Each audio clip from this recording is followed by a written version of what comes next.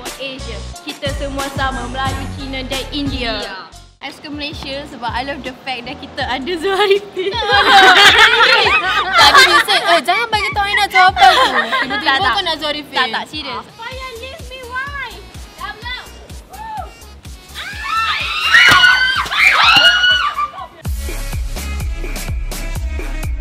Hey, what's up guys? So sempena Hari Malaysia, kita nak tanya diorang tahu ke Hari Malaysia tu apa? Let's go.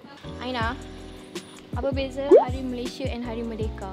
Beza dia, Hari Malaysia ialah kita wartakan Malaysia. Aina pala tahu. Hari Merdeka, kita merdekakan negara kita. Anyway, Faya, apa beza Hari Merdeka and Hari Malaysia? Shouldn't I be asking you that question? I'm asking you first. Why? You tahu ke tak? Macam nak tahu je. Okay, it's okay. Zoe! Sebenarnya I tahu je soalan ni. I tahu je, I just tak nak bagi tahu. Merdeka, hari di mana kita bebas daripada penjajah. Hari Malaysia. Okay, so nampaknya dia punya fakta is not that strong. Korang tahu tak sebenarnya Hari Malaysia and Hari Merdeka ni berbeza? Wow, she's the smartest in the room. Dia sekarang dah pandai, dia paling bizat dalam Lunaria. Dia tanya apa beza Hari Merdeka dan Hari Malaysia? Bezanya, Merdeka tu is when we're free from jajahan. Jajahan siapa? British. British, Jepun. Apa lagi? Itu je. No, apa tu kiss? Satu lagi. China? No. Oh, Thailand. Oh no.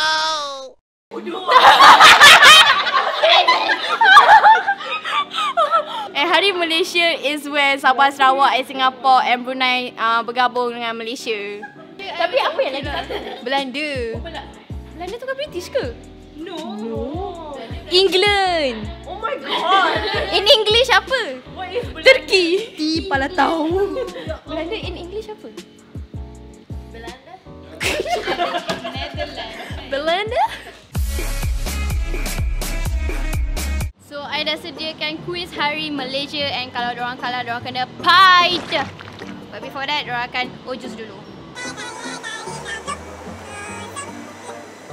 Apakah persamaan sistem demokrasi yang diamalkan di Yunani dengan sistem demokrasi yang diamalkan pada masa kini? A. Penglibatan rakyat dalam pembentukan kerajaan. B. Golongan agama menjadi penasihat pemerintah. C. Pilihan raya diadakan setiap 5 tahun. D. Raja menjadi ketua pentadbir negara. Jawapan mana yang betul? Yunani I jawab B. Golongan agama menjadi penasihat pemerintah. Are you even trying? No, okay, I ambil D. C lah, pilihan raya 5 tahun sekali. Pilihan raya. I ambil D. Penglibatan rakyat dalam pembentukan kerajaan. A jawapannya.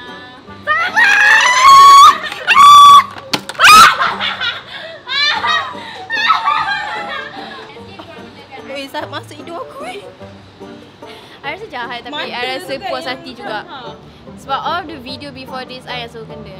Apakah tujuan penjelajahan orang Eropah ke Asia pada abad ke-16? A. Menyebarkan ilmu pengetahuan. B. Memperoleh hamba abdi. C. Mengauk keuntungan. D. Memperkenalkan sistem pemerintahan. D.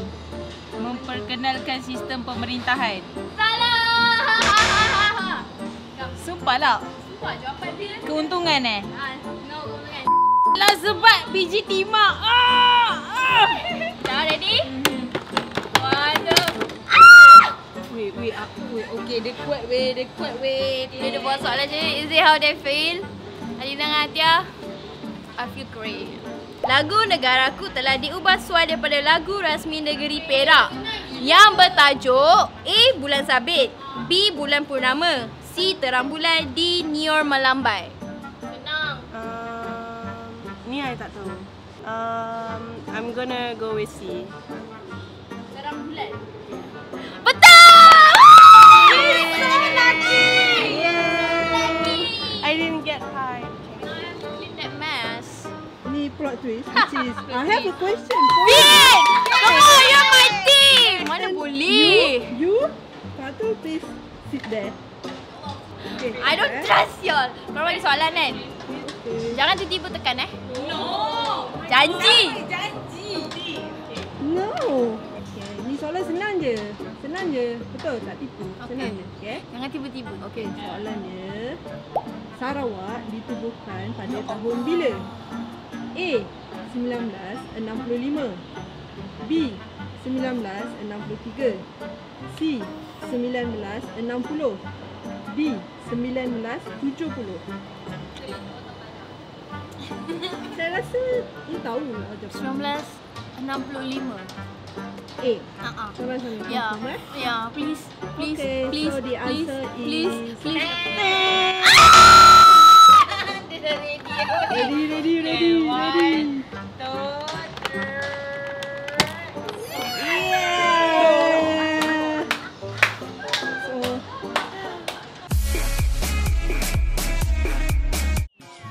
Yeah. Selamat Hari Malaysia. Kita semua Asia. Kita semua sama. Melayu, Cina dan India. Yeah, Zoe drop it. Iban Kanazan. Oh, yo. Okay. Itu semua sama. Kita semua darah. Semua warna merah. Merah kala hati. Itu sudah pasti. Putih, biru, kuning. Jangan dilupa. Woo! Itulah kala bendera. Oh yeah. Jalur gemilang. Banyak korang suka pasal Malaysia, yang negara lain tu tak dapat ditandingi dengan Malaysia. Toilet Malaysia ada air, sentiasa ada air. Ada pipe. Kalau toilet luar tak ada. Kalau dekat Indonesia dia guna cebok tu. Lepas tu kalau dekat Singapura memang tak ada air. Saya rasa ada banyak choice makanan.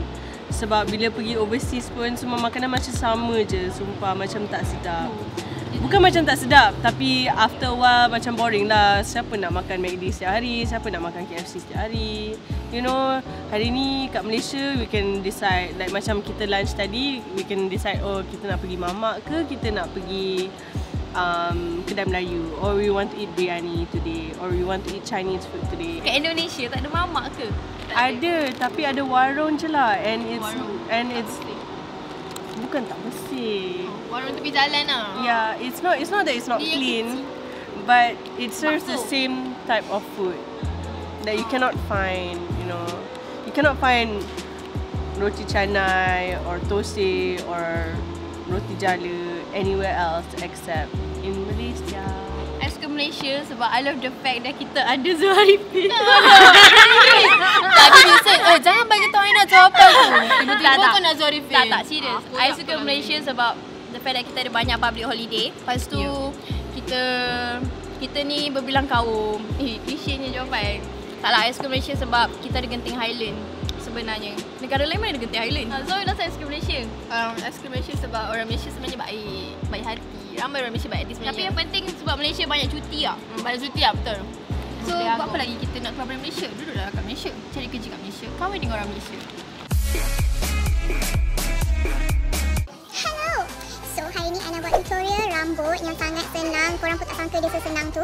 Under 5 minutes. I'm gonna give you 3 style yang korang boleh buat. Nak jalan-jalan pergi dengan kawan ke. Some of it you can use it for school. Mana lah. Okay, so the things that you need adalah sikat and just getah. So style number 1, I name it 2 kepala boba. Firstly, make sure korang punya parting is in the middle. You know why I say boba? Sebab we're gonna do 2 bulat on your head.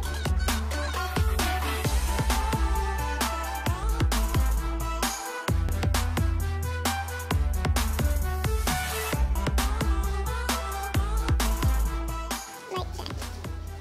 Okay, so that's style number 1. I personally like this one. No, actually I like some more. This is cute and it is so Ariana Grande. So, I named this hairstyle Ariana Grande Part 2 Ponytail. Asalah, manusia kan benda simple tak nak buat. Benda susah juga yang nak buat. Okay. Cute. Kalau korang rajin korang boleh like cari ribbon and tie it up. I tak rajin so I'm not gonna do it. You take this section of your hair and again comb it.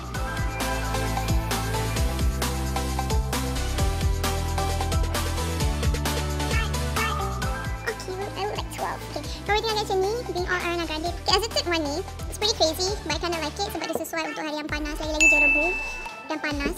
So, dia punya style lebih kurang but I'll show you apa yang different.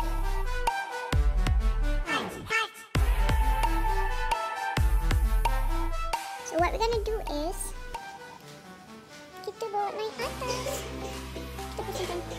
It adds volume and personally I rasa lagi kemas sebab you dah secure your hair 2 kali kan.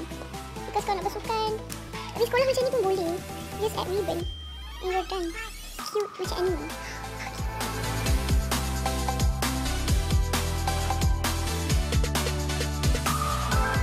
So nampak tak? Dia macam buat rambut nampak like tebal and dia lebih hold up dengan dia senang lagi nak hold up sebab you dah double ikat. Am I cute or whatever? Like I said, untuk to look lagi comel, always keluarkan anak rambut.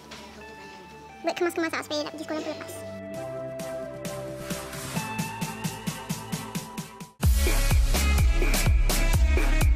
So another cool thing that I found on the internet is mula-mula korang ambil tape, but make sure tape tu tak bagi kena, tak touch line of this water. Lepas tu korang letak Mentos. Okay, okay, nak tutup ni tips dia, jangan ketat-ketat tau. Just enough, but don't too ketat or tak jadi. And now I nak shake and I nak campak. Okay, campak dia tak balik tempat tu. No, ini nak buat dia campak 100 meter up there. Gue akan nyuruh kat sini supaya tak kena air, okay? Ina dengan Faya kat sini. Saya tukar record dari tepi. I don't know if that's the same spot though. So right now, I'm gonna shake this bottle and then campak, and then if everything goes well, dia akan 100 meter. Faya, leave me, why? Dah belum? Woo!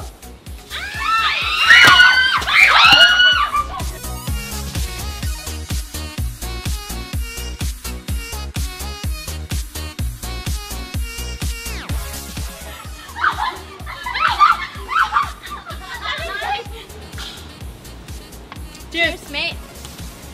Tapi tak rasa gas. Damn boy, that was crazy. But it worked, right? Yeah, but it went that way.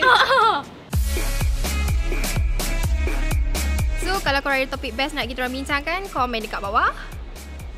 Kalau korang bernafas guna hidup, jangan lupa klik subscribe and like. Share dengan kawan-kawan and jangan lupa follow our social media dekat Lunaria MY. Dan selamat Hari Malaysia kawan-kawan. Bye, Lunagirls.